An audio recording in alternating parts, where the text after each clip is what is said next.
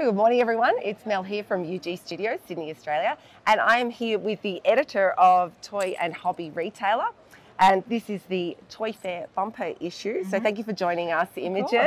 Yeah, no problem. What does it take to put together a Toy Fair bumper issue like this? I mean, there is so much information in here. Yes, it's a big addition to put together. It's our biggest that we put out. So I start working on this in October, ready to have it ready in February. So I start touching base with all the exhibitors, and I talk to the ATA quite closely to get information from them too. And then it's pretty much just collating all the information from the exhibitors and their images, and then the excess information at the front is content that we think is interesting to people who'll be attending the fair. So yeah, it's a long process to put together, but it's really rewarding when it comes out and it adds value and use to people who are coming to the show. Definitely. Yeah. Is there anything in particular you like covering in the magazine? Toys or industry news or doing interviews with people? I think it's great to do both sort of sides. So you get the products and you see the innovation and you see what's coming ahead of the show, which is really cool.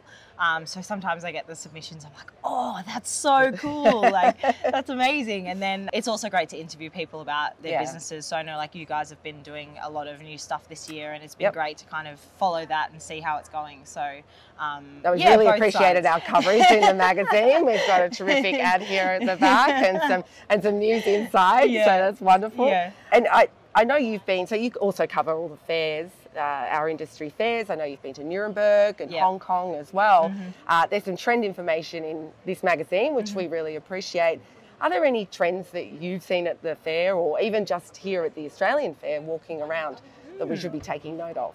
Well, I think there's a big movement in sustainability at the moment, especially in Nuremberg. It was really noticeable. So a lot of businesses are trying to find ways to create product that is not going to harm the planet. So trying to find reusable materials or making products out of recyclable things. So that has been quite a big noticeable trend that's going on at the moment, and I think it was one of the actual Spielwarenmesse's trends that they said was going to be a thing. So I can see there are some exhibitors here who are doing that as well. I think you guys have probably noticed a lot recently, or in the past couple of years, the party game, adult game trend has been around and is still a really strong performer. So a lot of people are sort of jumping on that bandwagon of that fun kind of quirky humour. So so those are kind of the big ones that I have noticed going around. There's a lot of pastels in terms of colours, which I think is just a beautiful, like, it's a great way to refresh a line with pastel colours. I think those are kind of the main ones that I can think of. We're seeing a trend as well for 20 to 30-year-olds to have a bit of a digital detox in their lives. So when we're talking about party games as well, even strategy games, being able to hop off our social media for the night, create an experience at home, definitely something that's post-worthy, but also have that one-to-one interaction as well, and that social interaction. So now at the fair here, I'd love to know what an average day is like for you. This is obviously the industry event for Australia, and we represent the industry in Australia. So we visit all of our major advertisers here. So we make appointments with them throughout the whole sort of 4 days and try and see what they've got coming up, what they might want to talk about with us later on in the year, how they've been going, if there's any news that they think that they want to work with us on. So we sort of discuss those things on their stand, and we see their new products and meet you know, people that we might not have met before.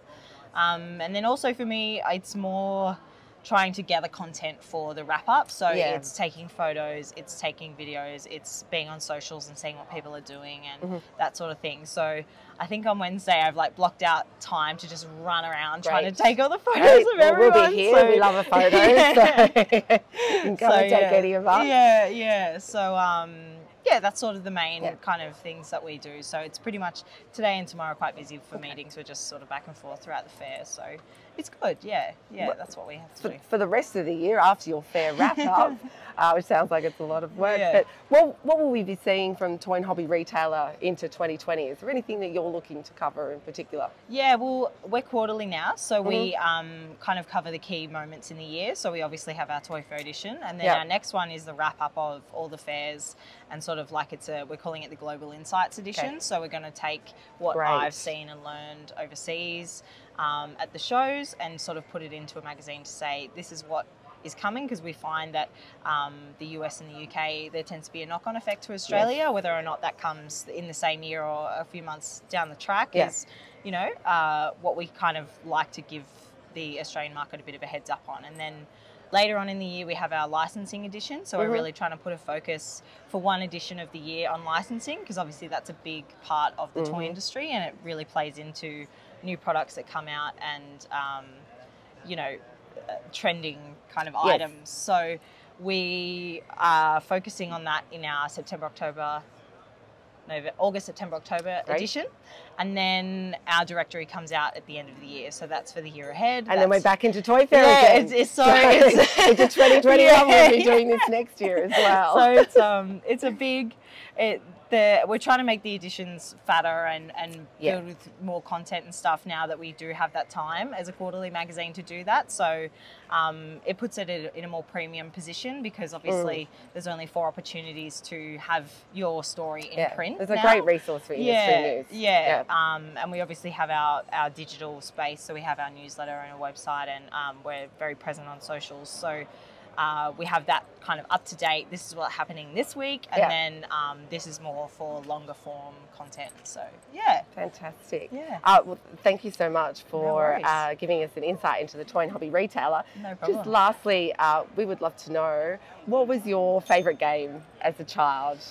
Well, I had a lot of Simpsons-based games, so I'm a bit of a Simpsons fan. So I had like the Simpsons board game, I think it was on its own, and then a couple of other like licensed editions of Cluedo, I think, and Monopoly as well. So some real classics. Yeah, so I'm a bit. Any board flipping moments in your childhood with Monopoly? For me, because my brother was very competitive like that and did flip a few boards. Right, okay. There's always one in every family.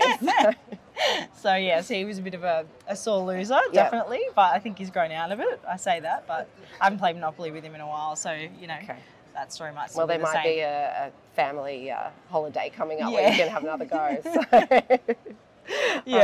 Well, thank you so much. No problem. I really appreciate taking the time to visit us. So that's Imogen Bailey from the Toy and Hobby Retailer.